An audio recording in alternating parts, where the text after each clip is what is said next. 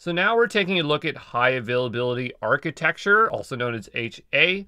And this is the ability for a system to remain available, okay? And so what we need to do is we need to think about what could cause a service to become unavailable and the solution we need to implement in order to ensure high availability. So starting with number one, we're dealing with the scenario where when an availability zone becomes unavailable. Now remember, an AZ is just a data center, so you can imagine a data center becoming flooded for some reason, and so now all the servers there are not operational. So what would you need to do? Well, you would need to have EC2 instances in another data center, okay? And so how would you route traffic from one AZ to another? Well, that's where we will use an elastic load balancer, so that way we can be multi-AZ. Now, what would happen if two AZs went out? Well, then you'd need a third one, and a lot of enterprises have this as a minimum requirement. We have to be running at least in 3 AZs, okay? Moving on to our next scenario, what happens when a region becomes unavailable? So let's say there is a meteor strike. It's a very unlikely scenario, but we need a scenario which would take out an entire region, all the data centers in that geographical location.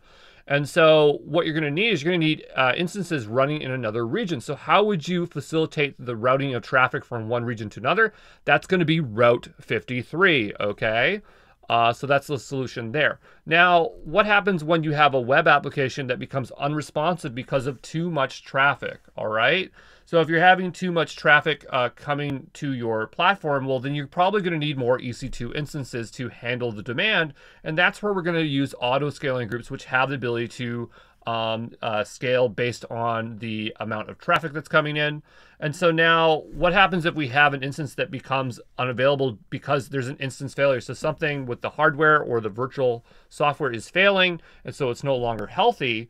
Well, again, that's where we can have auto-scaling groups, because we can say we'll set the minimum amount of instances. So let's say we have to have always 3 running to handle the load at minimum. And if one fails, then it's going to spin up another one. And also, of course, ELB would route traffic to other instances and other AZs, so we have high availability. And now we have our last scenario here. So what happens when a web application becomes unresponsive due to distance and geographical location?